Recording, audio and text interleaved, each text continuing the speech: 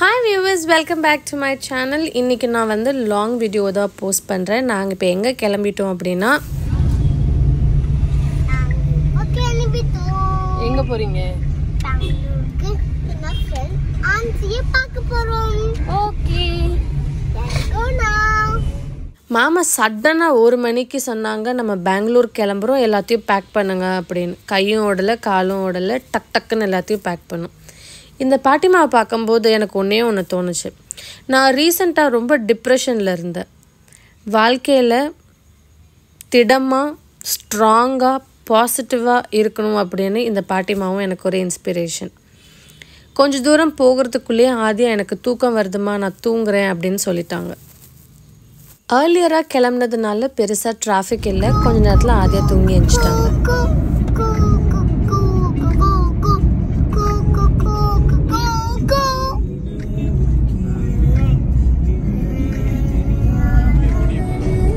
எங்கள் சேனலை ஃபாலோ பண்ணுறவங்களுக்கு தெரியும், நாங்கள் வந்து ஏர்லி டின்னர் 7 o'clockலாம் பயங்கர பசி.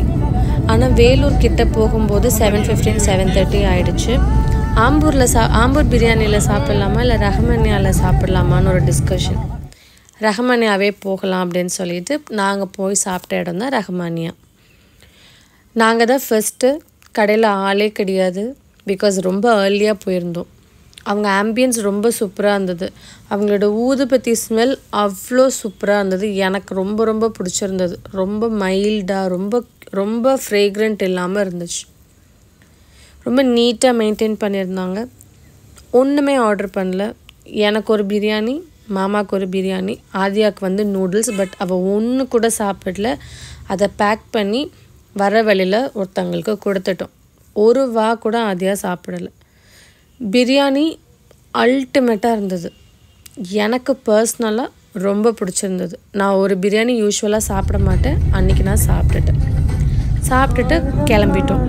ஆதியா வந்து அவங்க அப்பாவுக்கு எப்போவுமே ட்ரைவ் பண்ணும்போது மசாஜ் பண்ணுவாங்க. அவங்க அப்பாவுக்கு ரொம்ப கழுத்து வலிக்குதுன்னு. ஹொசூர் ரீச் ஆன உடனே அந்த டிஃப்ரென்ஸ் தெரிஞ்சதுங்க. குளிர்னா குளிர், அப்படி ஒரு குளிர். ஆதியாவுக்கு ஸ்வெட்டர் எடுத்து வச்சுட்டேன், மாமாவுக்கும் எடுத்து வச்சுட்டேன். எனக்கு நான் எடுத்து வைக்க மறந்துட்டேன். ஆதியா செம்ம என்ஜாய்மெண்ட். அம்மா எனக்கு பெங்களூர் ரொம்ப பிடிச்சிருக்குமா, நம்ம இங்கேயே இருக்கலாம் அப்படின்னு சொல்லிட்டு ஓவர் எக்ஸைட்மெண்ட்டில் மேடம் இங்கிட்டு அங்கிட்டுன்னு ஓடிட்டு இருந்தாங்க. பெங்களூருக்குள்ளே என்ட்ரு ஆகிட்டோம். ஃபர்ஸ்ட் பார்த்ததே பிரிகேடோட டவர் தான். 11 மணிக்கிட்ட ஆச்சுன்னு நினைக்கிறேன் நாங்கள் ரீச் ஆகிறதுக்கு. டைம் சரியாக தெரியல. அப்போவும் டிராஃபிக் இருந்தது. ஸோ நைட்டே அவங்க ஃப்ரெண்ட்ஸுக்கெல்லாம் போய் ஒரு சர்ப்ரைஸாக போய் மாமா நின்னாங்க. ஏன்னா மாமா நெக்ஸ்ட் டே மார்னிங் தான் வரேன்னு சொல்லியிருந்தாங்க. பட் நைட்டே வந்ததில்ல. நாங்கள் ஸ்டே பண்ணியிருந்த இடம் செம்ம சூப்பருங்க. உண்மையாக சொல்கிறேன், இப்படி அமையும்னு நாங்கள் நினச்சி கூட பார்க்கல. மன்யட்டா டெக் பார்க் அப்படிங்கிற இடத்துல தான் நாங்கள் வந்து ஸ்டே பண்ணியிருந்தோம். அந்த மன்யட்டா டெக் பார்க் பார்க்குறதுக்கு அவ்வளோ அழகாக இருந்தது. செக்யூரிட்டி செக் முடிச்சு தான் உள்ளே அனுப்புகிறாங்க. அவ்வளோ பிரம்மாண்டமாக இருந்தது. நைட்டு பார்த்திங்க அப்படின்னா வண்டி வந்துக்கிட்டே இருக்குது. 24 மணி நேரமும் ஓப்பனில் தான் இருக்கும். நம்ம ஸ்டே பண்ணுற வீட்டுக்கு வந்துட்டோம். ஏர்பிஎன்பியில் தான் புக் பண்ணியிருந்தோம். We were shocked to know இந்த ப்ரைஸிங்க்கு இந்த இடமா அப்படிங்கிற மாதிரி. ரொம்ப அழகாக இருந்தது. வாங்க உள்ளே நீங்கள் வந்து பாருங்கள் எப்படி இருந்துச்சுன்னு.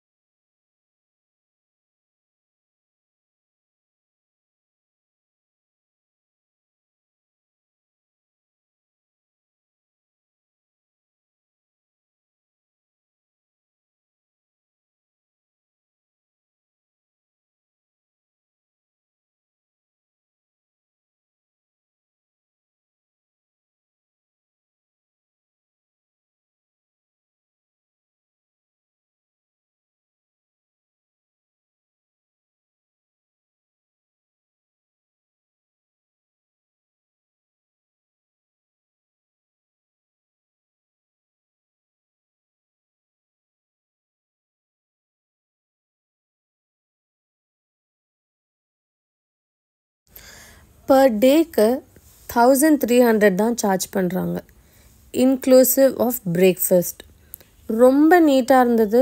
செம்ம ஃப்ரெண்ட்லி நேச்சர் ஸ்டாஃப்ஸ் எல்லோரும், ரொம்ப ரொம்ப பொலைட் கைண்ட்.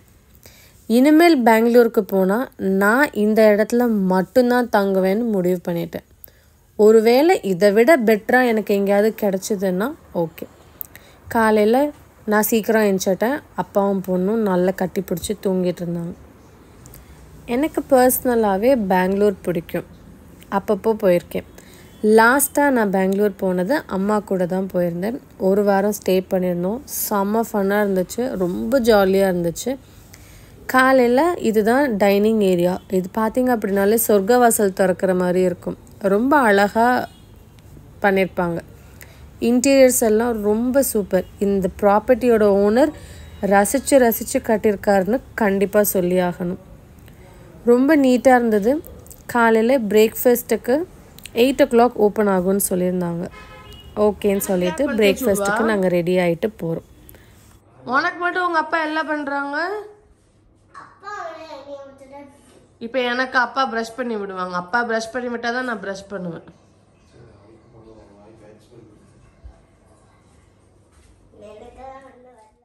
எனக்கும் ஆதியாக்கும் தினைக்கும் சண்டை வரும். பாவம் மாமா தான் நடுவில் மாட்டிக்கிட்டு கஷ்டப்படுவாங்க. யாருக்கு ஃபேவரெட் அப்படிங்கிற சண்டை வரும். பிகாஸ் எங்கள் அப்பாவையும் அவங்க பக்கம் இழுத்துக்கிட்டாங்க, அவங்க அப்பாவையும் ஆதியா அவங்க பக்கம் இழுத்துக்கிட்டாங்க. அப்புறம் நாங்கள்லாம் யார் அப்படிங்கிற மாதிரி சண்டை வரும். பிரேக்ஃபாஸ்ட்டுக்கு bread omelette, bread sandwich, aloo paratha, தயிர், ஊறுகான்னு கொடுத்தாங்க. ஆலு பராத்தா சூப்பராக இருந்துச்சு. என்னால் ரெசிஸ்டே பண்ண முடியல. இன்னொன்று வாங்கி சாப்பிட்டுட்டேன். லிமிட்டை தாண்டி சாப்பிட்டதுனால மத்தியானம் சுத்தமாக பசி இல்லை. மாமாவும் ஆதியாவும் டீ குடித்தாங்களோ காஃபி எதுன்னு தெரியல, குடிச்சிட்டு ரிஃப்ரெஷ் ஆகிட்டு நாங்கள் எல்லோரும் கிளம்பிட்டோம். எங்கே போகிறோம் அப்படின்னா ஷாப்பிங் பண்ணலாம் அப்படின்னு சொல்லிட்டு கிளம்பிட்டோம். போன இடம் வந்து எம்ஜி ரோடுன்னு நினைக்கிறேன், கமர்ஷியல் ஸ்ட்ரீட், கரெக்டான பேர் தெரியல. ஒரு ஃபோட்டோ ஷூட்டெல்லாம் முடித்தோம். ஆதியாவுக்கு போஸ்ட் கொடுங்கன்னு சொன்னோன்னே மேடம் இந்த பக்கம் அந்த பக்கம்னு ஒரே ஃபோட்டோ ஷூட்ஸ் தான். ஃபோட்டோ ஷூட்ஸ்லாம் எடுத்து முடிச்சுட்டு கிளம்பிட்டோம். எனக்கு ஒரு கெட்ட பழக்கம் இருக்குங்க. ஃப்ரூட்ஸ் அப்படின்னு சொல்லி எங்கேயாவது கடை போட்டிருந்தாங்கன்னா உடனே நின்று அதை வாங்கிடுவேன். என்னை பற்றி தெரிஞ்சவங்களுக்கு தெரியும் எனக்கு ஃப்ரூட்ஸ் எவ்வளோ பிடிக்கும்னு சொல்லிட்டு. ஸோ யார் வீட்டுக்கு வந்தாலும் எனக்கு ஃப்ரூட்ஸ் தான் வாங்கிட்டு வருவாங்க. சின்ன வயசுலேருந்தே எனக்கு ஒரு ஆசை, கல்யாணம் பண்ணால் ஃப்ரூட்ஸ் வியாபாரியாக தான் கல்யாணம் பண்ணணும், அப்போ தான் நமக்கு ஃப்ரூட்ஸ் வந்து தினைக்குமே கிடைக்கும்னு சொல்லிட்டு. அப்பா வந்து குற்றாலத்துலேருந்து மங்குஸ்தான், லம்புட்டான்லாம் வந்து அவ்வளோ வாங்கி தருவாங்க. யாருக்குமே கொடுக்காம தனியாக சாப்பிடுவேன். அதெல்லாம் வந்து கொஞ்சம் கெட்ட பழக்கம் என்கிட்ட இருந்தது, இப்போவும் இருக்குது. ஸோ ஷாப்பிங்க்கு வந்துட்டோம். எனக்கு பெருசாக பெங்களூருக்கும் சென்னைக்கும் டிஃப்ரென்ஸ் எல்லாம் தெரியல, அதே மாதிரி தான் இருந்தது. எக்ஸ்பென்சிவ் எல்லாமே அப்படி தான் சிமிலராக இருந்தது. ஆதியாவுக்கு மட்டும் வந்தோங்கிறதுக்காக ஒரு ஃப்ராக் வாங்கிட்டு வந்துட்டோம். இப்போ நாங்கள் சாப்பிட்றதுக்கு மேக்னா ஃபுட்ஸ் அப்படிங்கிற ஒரு கடைக்கு வந்திருக்கோங்க. ரொம்ப சூப்பராக இருந்தது.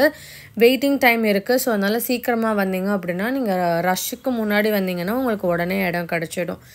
என்ன ஆர்டர் பண்ணியிருந்தோம் அப்படின்னா சிக்கன் தம் பிரியாணி, ஹைதராபாடி ஹோட்டல் தான் இது. அப்புறம் ஒரு சிக்கன் ரோஸ்ட் ஆர்டர் பண்ணியிருந்தோம். ஆதியாவுக்கு எதுவுமே அவங்க சாப்பிட்ற மாதிரி இல்லாததுனால அவங்களுக்கு ஒரு எக் ஆம்லெட் ஆர்டர் பண்ணியிருந்தோம். இங்கே வந்து கரண்ட் பவர் வந்து ஃப்ளக்சுவேட் ஆகிட்டே இருந்தது. ஸோ அதனால் வீடியோ பாதி நேரம் டார்க்கில் இருக்கும், பாதி நேரம் லைட்டோடு இருக்கும். ஒரு பிரியாணி தான் வாங்கினோம். அதுவே எனக்கும் மாமாவுக்கும் சாப்பிட முடியல, அவ்வளோ நிறைய இருந்துச்சு. பிகாஸ் நானும் மாமா வெரி புவர் ஈட்டர், பட் நிறைய எக்ஸ்ப்ளோர் பண்ணணும்னு நினைப்போம். பட் கொஞ்சமாக சாப்பிடக்கூடிய ஆட்கள் தான் நாங்கள். சாப்பிட்டு முடிச்சுட்டு வீட்டுக்கு ரூமுக்கு போயிட்டோம். ஸோ அன்றைக்கி ஈவினிங் மாமா சொல்லிட்டாங்க, நீங்களும் ஆதியாவும் கிளம்பி வெளியில் போங்க, நான் என் ஃப்ரெண்ட்ஸை பார்க்க போகிறேன் அப்படின்னு சொன்னவும் சரின்னு எங்கள் பிளானை வந்து பக்கத்தில் இருக்கிற ஒரு மாலுக்கு போகலான்னு நாங்கள் முடிவு பண்ணிட்டோம்.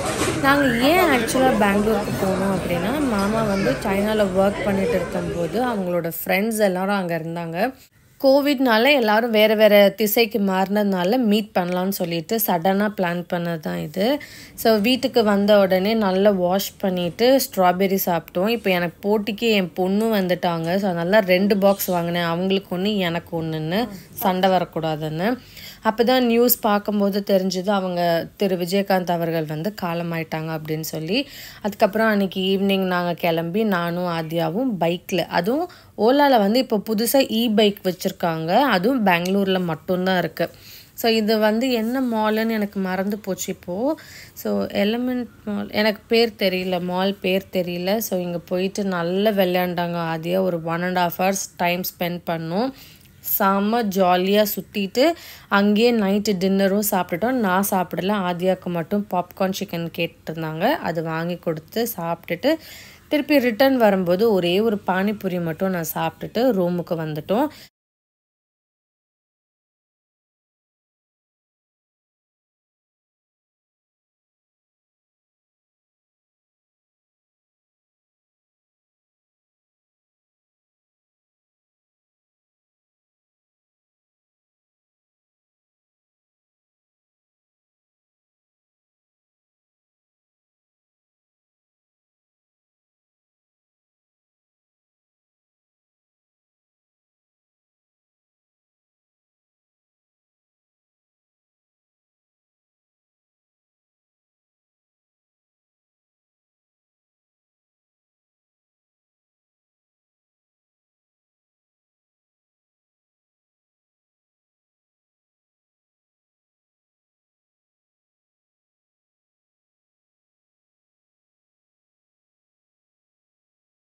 ஆதியாவுக்கு ரொம்ப ஆசை டேட்டு குத்திக்கணும்னு. அம்மா நீங்கள் மட்டும் டேட்டு போட்டிருக்கீங்க, எனக்கும் வேணும் அப்படின்னு கேட்டதுனால டெம்ப்ரரி டேட்டு வந்து போட்டுக்கிட்டோம் பெங்களூரில்.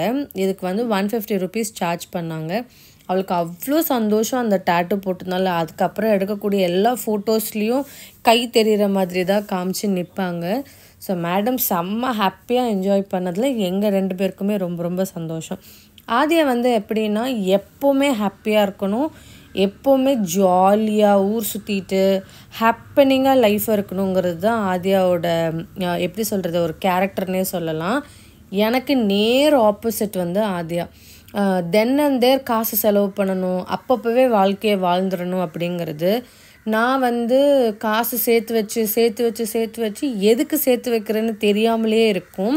ஸோ எங்கள் வீட்டில் எல்லாருமே என்னை வந்து கஞ்சம் அப்படின்னு தான் சொல்லுவாங்க. எப்போ யார் கேட்டாலும் காசு வந்து என்கிட்ட இருக்கும் சின்ன வயசில்.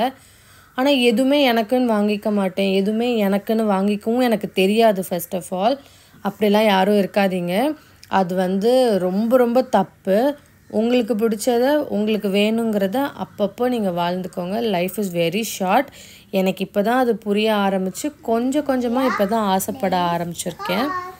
அண்ட் நைட்டு வந்ததுக்கப்புறமா மாமா லேட்டாக தான் வருவேன்னு சொன்னதுனால ஆதியாவும் நானும் வந்து கார்ட்ஸ் விளையாண்டோம். எங்கள் வீட்டில் வந்து ஜென்ரலாகவே நான் ஆதியா மாமா 3 பேரும் கார்ட்ஸ் விளையாடுவோம். ஆதியா வந்து எப்படின்னா தோந்துட்டா ஒத்துக்க மாட்டாங்க. பட் இப்போ பழக்கப்படுத்தியிருக்கோம், கேம் இஸ் எ கேம் அப்படின்னு சொல்லிட்டு. ஸோ இப்போ மேடம் வந்து it's okay, it's a game அப்படிங்கிற ஒரு ஆட்டிடியூடுக்கு வந்திருக்காங்க.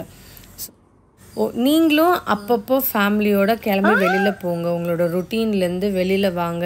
இந்த ட்ரிப் வந்து செம்ம ஃபன்னாக இருந்துச்சு. எனக்கு பர்சனலாக நிறைய கான்ஃபிடென்ஸ் கொடுத்துச்சு. ஏன்னா நான் தனியாலாம் டக்குன்னு அப்படி வெளியில் போயிட மாட்டேன், வீட்டுக்குள்ளேயே தான் இருப்பேன். நானே வந்து ஒரு பைக்கில் கிளம்பி போகிறேன்னா எனக்கு அந்த டிரான்ஸ்மிஷன் வந்து எனக்கே ரொம்ப புதுசாக இருந்தது. இது ரொம்ப பெருமையாக சொல்கிறேன்லாம் நினைக்காதீங்க, என்னை பற்றி தெரிஞ்சவங்களுக்கு நான் சொல்கிறது உண்மைன்னு தெரியும். சென்னைக்கு கிளம்புறோம். ஸோ செக் அவுட் பண்ணிவிட்டு பிரேக்ஃபாஸ்ட் வந்து ஹோட்டலில் சாப்பிடாம நம்ம ராமேஸ்வரம் கெஃபேல போய் சாப்பிடலான்னு பிளானில் இருக்குது. அண்ட் இப்போ கீழே பார்த்தீங்கன்னா ஆதியா வந்து சாமி கும்பிட்றது அவ்வளோ அழகாக இருக்கும் பாருங்கள்.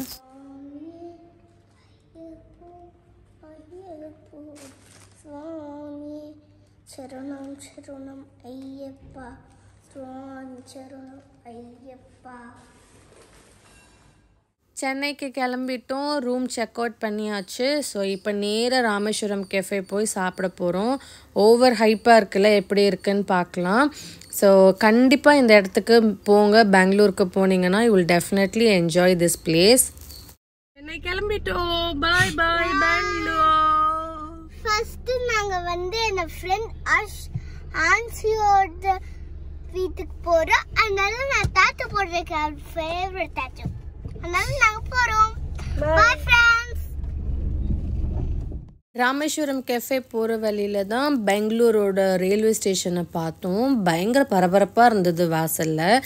அண்டு ராமேஸ்வரம் செம்ம கூட்டங்க, லைனில் தான் நின்று வாங்கணும். அண்ட் சர்வீஸ் வந்து டக் டக்குன்னு கொடுத்துடுறாங்க. என்னெல்லாம் ஆர்டர் பண்ணியிருந்தோம் அப்படின்னா பொங்கல், வடை, தோசைன்னு ஆர்டர் பண்ணியிருந்தோம். குவான்டிட்டி வைஸ் கம்மியாக தான் கொடுக்குறாங்க. Pricing is also okay. But நிறைய கீ, நிறைய ஆயில் ஊற்றி கொடுக்குறாங்க. ஸோ ரொம்ப ஹெவியாக நமக்கு ஃபீல் ஆகும். ஸோ ஃப்ரெண்ட்ஸ் ஃபேமிலியெல்லாம் பார்த்துட்டு ஃபோட்டோ ஷூட்லாம் நாங்கள் எடுத்துகிட்டு கிளம்பிட்டோம். ஆஸ் யூஷுவல் ஆதியாவுக்கு பின்னாடி வந்து செட்டப் பண்ணியாச்சு. ஸோ அவங்க பீஸ்ஃபுல்லாக பின்னாடி அவங்களோட டாய்ஸ், கலரிங் புக்ஸோடு வருவாங்க. இந்த ரிட்டனில் வந்து நாங்கள் வந்து அவுட்டர் ரிங் ரோடு வழியாக வந்துட்டோம். ஸோ அந்த ஏரியாவில் பார்த்திங்கன்னா ஹொசூர்லாம் வராது, வேலூர் ஹொசூர் வராமல் இன்னொரு ரூட் எடுத்தோம். அண்ட் கிளம்பி வர வழியில் பைனாப்பிள் பார்த்ததுனால நின்று பைனாப்பிளும் வாங்கிக்கிட்டேன். இந்த ரூட் வந்து டிராஃபிக்கே இருக்காதுங்க, செம்ம காலியாக இருக்கும். அண்ட் நான் கொஞ்ச நேரம் பின்னாடி போய் படுத்துக்கிறேன்னு சொல்லிட்டு படுத்தேன். ஆதியா தான் ஃப்ரண்ட்டில் உட்காந்துருந்தாங்க. அப்புறம் சாப்பிடணுன்னு சொன்னதுனால கடலையெல்லாம் உரிச்சு கொடுத்துட்ருந்தேன். ஆதியா வந்து அம்மா நீங்கள் இப்போ ட்ரைவ் பண்ணுங்க அப்படின்னு சொல்லவும் நான் ட்ரைவ் பண்ணேன். இந்த ட்ரிப் எனக்கு மோட்டிவேட்டடாக இருக்குதுன்னு சொன்னேன் இல்லையா. ஸோ நான் வந்து யூஸ்வலாக ஹைவேஸில் ஓட்ட மாட்டேன், எனக்கு கொஞ்சம் பயம் ஜாஸ்தி. பட் இந்த வாட்டி 50 கிலோமீட்டர் நான் தான் ஓட்டிகிட்டு வந்தேன். செம்ம சந்தோஷமாக இருந்தது எனக்கு. என்னை விட ஆதியாவுக்கு தான் பயங்கர சந்தோஷமாக இருந்தது. ஸோ அவளுக்காகவே நான் வந்து நிறைய மாற ஆரம்பிச்சிட்டேன்னு சொல்லலாம். நாங்கள் நிறைய ட்ராவல் பண்ணுவோம். ஸோ ஆதியா வந்து எப்போவுமே ஆக்குப்பைடாக தான் இருப்பாங்க ட்ராவலில், எங்களை தொந்தரவுலாம் பண்ண மாட்டாங்க. இப்போது லஞ்சு சாப்பிட்லான்னு சொல்லிட்டு உபாசனா ஹோட்டல்ஸ்க்கு வந்திருக்கோம். ரொம்ப நல்லா இருந்துச்சு. இவங்களோட ஆம்பியன்ஸ் ஆகட்டும், சர்வீஸ், ஃபுட் டேஸ்ட் எல்லாமே ரொம்ப சூப்பராக இருந்தது. நீங்கள் இன்னும் இந்த இடத்துக்கு போகலன்னா கண்டிப்பாக போங்க. நீங்கள் சென்னை டு பெங்களூர் ரூட்டில் போகும்போது நீங்கள் இவங்கக்கிட்ட ட்ரை பண்ணலாம்.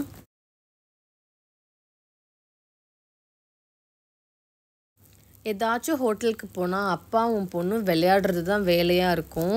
மெனு கார்டை நம்மள்கிட்ட கொடுத்து ஆர்டர் பண்ணுன்னு சொல்லிடுவாங்க. ஸோ மாமாவுக்கு வந்து மீல்ஸ் ஆர்டர் பண்ணியிருந்தேன், ஆதியாவுக்கு பரோட்டா, எனக்கு வந்து கல் தோசை ஆர்டர் பண்ணியிருந்தேன்.